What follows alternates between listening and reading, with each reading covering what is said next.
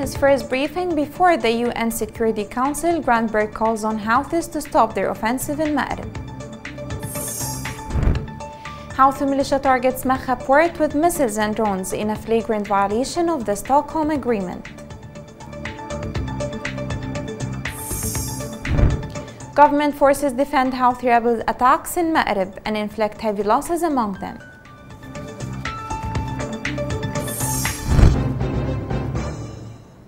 Welcome to Yemen Today TV. This is the English news with me, Roshan Fouad. Hans Grandberg addressed the UN Security Council in his first briefing as a special envoy to Yemen. The Swedish diplomat called on Houthi rebels to immediately stop their offensive attacks in Ma'rib that aggravated the humanitarian conditions in the city. Also, Grandberg stressed resumption of the political process would be hard. Efforts will continue to bring all parties to the negotiation table under the supervision of the United Nations, Grandberg added. The Swedish Foreign Minister Ann Linde stressed on the need for sustainable peace in Yemen. Ann Linde confirmed the need of diplomatic, humanitarian and development process to reach peace. During a meeting with the Yemeni Foreign Minister, the Swedish diplomat insisted on the need of a strong women role to reach what she indicated as political process. Yesterday, Hans Grandberg gave his first briefing to the International Security Council about the situation in Yemen. This report will attempt to shed light on the key issues tackled by the UN Special Envoy. Special Envoy of the Secretary General for Yemen briefed the Security Council for the first time since he took up his position 4 days ago, recalling he began working in the country more than a decade ago. That experience now makes him painfully aware of the complexities of the conflict, which are unfortunately only multiplying as fighting drags on. I am therefore under no illusions about the difficulty of the task handed to me by this council, he said. Enabling a resumption of peaceful, inclusive, orderly and Yemeni-led political transition process that meets the legitimate demands and aspirations of the country's people as mandated by the Council will not be easy. There are no quick wins, he said, describing the vast destruction and suffering wrought by the current conflict. He said that the epicenter of the military confrontation has shifted over time, with combatants taking turns on the offensive. Since early 2020, the focus has been on the sustained offensive by Houthis on Ma'rib Governorate, in which thousands of Yemenis have lost their lives or been displaced. The port city of Hodeidah continues to experience a noticeable decline in ceasefire violations, while hostilities in the southern districts of the governorate are of particular concern. The United Nations mission to support the Hodeidah Agreement, or UNMAHA, continues its vital work, including to urge the parties to come together through joint dialogue to define a sustained way forward. Meanwhile, he said the situation in the southern governorates, where there have been regular flare-ups of violence, is also deeply worrying. Basic services and the economy have deteriorated dramatically, and the implementation of the Riyadh Agreement continues to face challenges. He voiced additional concern that the conflict in Yemen is spilling over its border, threatening regional security and international waterways, and especially about the targeting of civilians and civilian infrastructure inside Saudi Arabia. Calling for an immediate end to all violence, Grandberg said it's vital the external actors also encourage de-escalation and support a Yemeni-led political settlement. Warning that economic warfare is also sowing long-term devastation, Grandberg said Yemenis across the country live with severe limitations on their freedom of movement. The United Nations position on that matter remains unchanged. The freedom of movement of people and goods in and out, as well as throughout the country, must be guaranteed. Roads must be reopened and Sana'a Airport needs to open for commercial traffic. Grandberg said also he would launch early consultations with Yemeni, regional and international actors, with a trip to Saudi Arabia planned soon. He also laid out plans to meet with Houthi leadership leadership and other political actors throughout Yemen and its neighboring countries. In the end, although most Yemenis have had disappointment over the performance of former UN Special Envoys in terms of achieving peace, some still believe Grundberg can make a difference.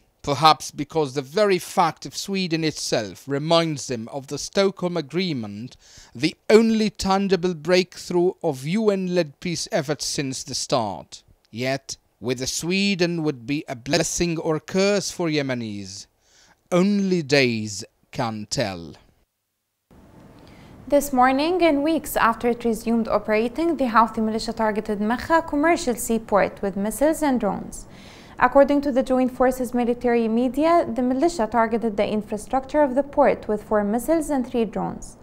The attack came minutes after a government delegation from the Ministry of Transport visited the port to officially launch operations. The port of Mekha is considered one of the oldest ports in the Arabian Peninsula and the Gulf, with a strategic location near the international strait of Bab el-Mandeb. للأسف الشديد نقولها ونعلنها للجميع. Unfortunately, after we inaugurated the reopening of the port a few weeks ago, in the presence of the representative of the United Nations for Humanitarian Affairs, accompanied by the government delegation, where everyone was full of optimism, we were surprised by the Houthi bombing of the port and the targeting of the repaired infrastructure. This is a war crime and a violation of human rights. From here, we call on the United Nations High Commission for Humanitarian Affairs, international organizations, and the Arab neighboring countries that the port of Mekha is an international port that is being targeted today for the purpose of destroying its infrastructure. The condemnation must be clear. Also, the legitimate government should take immediate actions. Employees in Al-Mekha port affected by the outrageous Houthi attack on the port. They stopped working fearing another attack that could cost them their lives. We came to work in the port, but the Houthi militia bombed the port, destroying the infrastructure and disrupted our work. We came here to work, and while we were transporting goods, we were surprised by drones hitting the port, and now the work has totally stopped. The workers and I were transporting oil goods as the port was targeted by the drones. The infrastructure was destroyed and now stopped working out of fear. 2 weeks passed since the reopening of the port, as if the militia learned about the port reopening and they targeted it with several drones, which caused the work to stop. Government forces backed by resistance thwarted a Houthi attack in the Al-Majjah front west of the city. Military sources said that confrontations occurred in Al-Majjah front after a Houthi attack. Government forces and the resistance managed to confront the attack and inflict heavy losses on the Houthi militia. Also, the government forces carried out an ambush on Al-Majjah front, killing 18 Houthi members.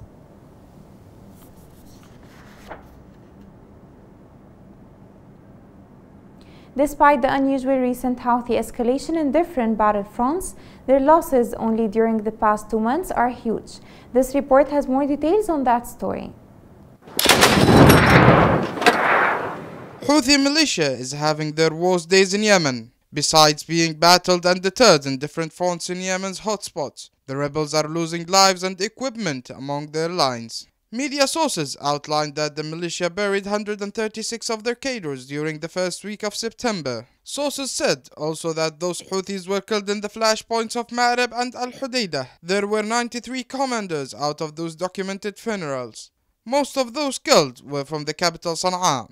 Out of the 136 who were buried, there were 67 in Sana'a alone. The new numbers added to the toll of losses that have been inflicted on the rebels. Media sources reported earlier that the Houthi militia buried 246 of their militants during August. The number of 137 Houthis commanders were among those who were buried during August in Sana'a. The Houthi new reported losses piled up during the last couple of days, with more than 60 members of the rebels killed in Ma'rib frontiers when the militia reinforcements and mobilizations to Ma'rib were forced back by the government forces and coalition air raids. In west of Yemen and on the coastlines of the Red Sea, Houthi rebels are renewing violating the fragile ceasefire in the city. They continue to shell populated houses and destroy public and civilian properties. However, faced by strong resistance from the part of the joint forces, Houthis are spotted and pushed back from these frontiers, lifting behind losses in lives and equipments.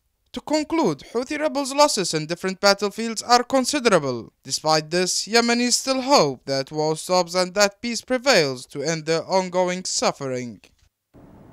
Coming next. Heists a new school year for students shattered by the war atrocities.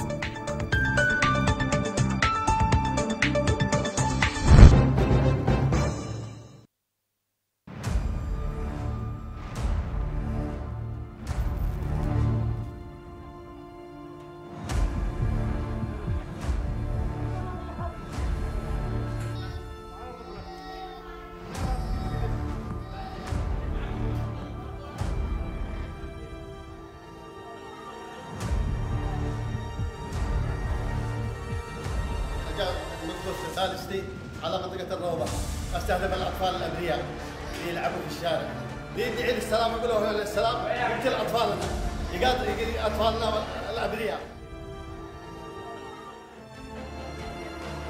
أنا قلت افتجعت ولا أقول معي واحد صاروخ ثاني طلعت البيت حقنا جالس أنا ألعب أنا وأصحابي والصاروخ انطرح. Welcome back. Access to education is a basic right for every child. However, this is not the case in Yemen since Houthis controlled the capital Sana'a. Thousands of children have been denied that basic right. The following report attempts to explore the negative impact of war on children's education. 6 years on, Yemeni children's education has become one of the greatest casualties of Yemen's devastating and ongoing conflict. According to a new report published by UNICEF today, over 2 million school-age girls and boys are now out of school as poverty, conflict, and lack of opportunities disrupt their education. This is double the number of out-of-school children in 2015 when the conflict started. Also, access to quality education is a basic right for every child, including girls, displaced children, and those with disabilities. Sir Philip Duhamel, UNICEF representative to Yemen, said that the conflict has a staggering impact on every aspect of children's lives.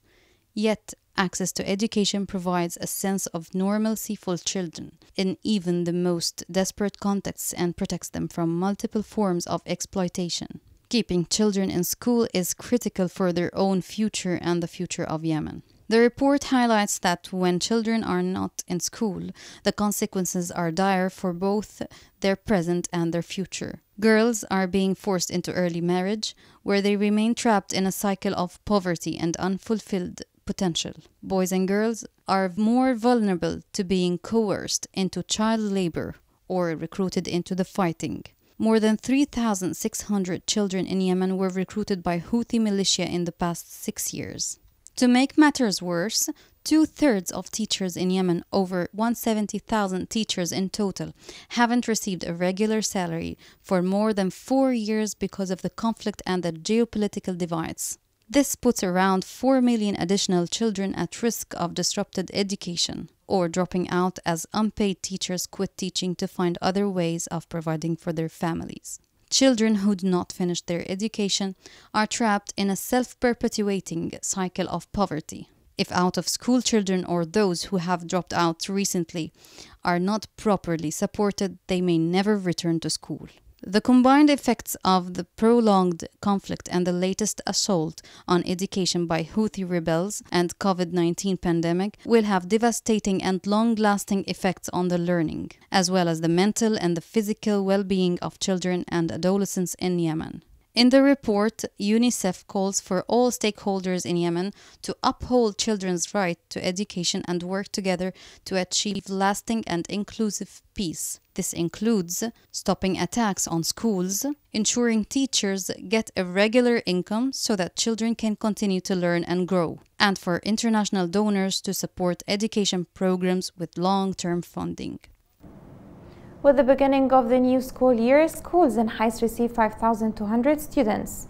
Students enroll in these schools despite Houthi crimes against education facilities in the city. This report has more details on the story. In the new school year, hundreds of students in Hodeidah head to their damaged schools due to the Houthi outrageous bombing. These old schools need restoring. Classes are overcrowded with students and lack basic equipment. The number of students in high schools is around 5,200. There are about 100 teachers who are absent due to the war. Others have been forced to be displaced. There are female volunteer teachers, and the number is approximately 132. They work to cover the deficit to continue the education process. Schools need to be restored and furnished to facilitate education process.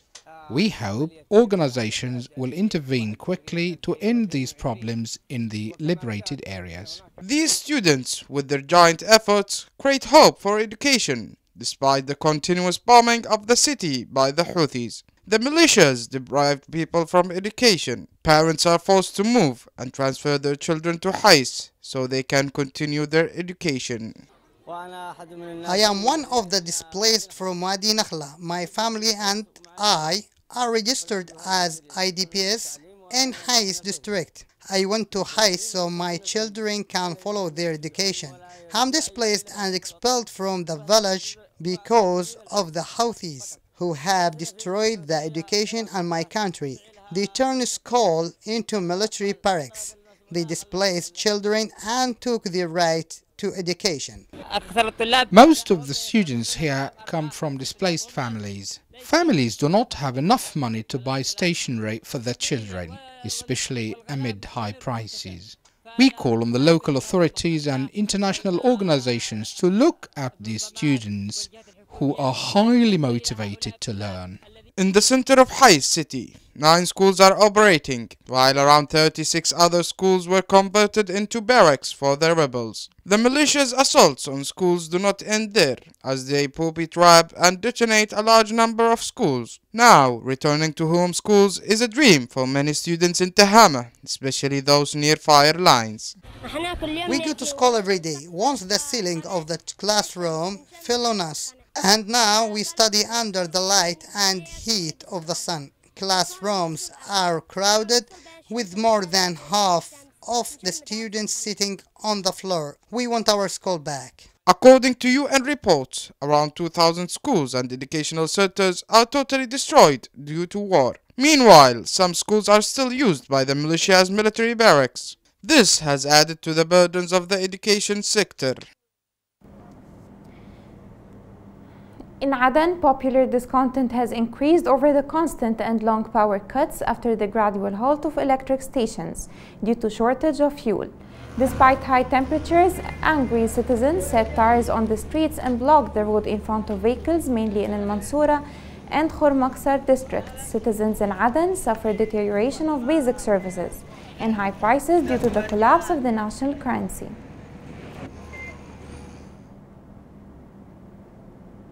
In Taiz, a meeting to discuss arrangements for COVID-19 vaccination process held yesterday. The meeting addressed distributing mechanisms for the vaccine to 17 directorates in the governorate.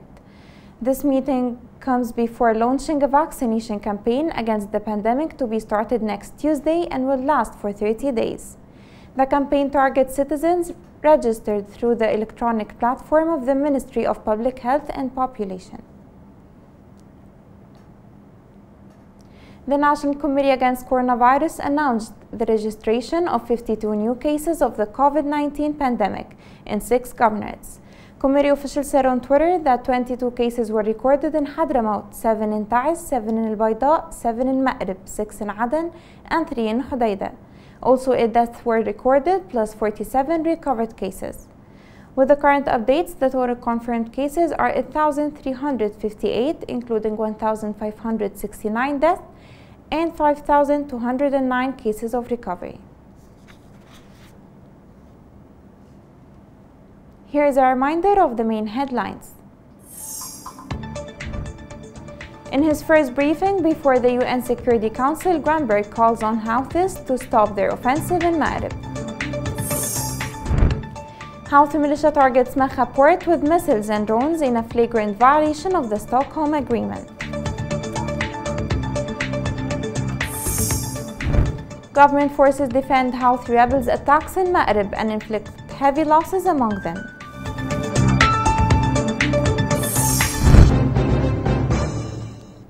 This is the end of the news. It was Roshan Fouad. Thank you for watching.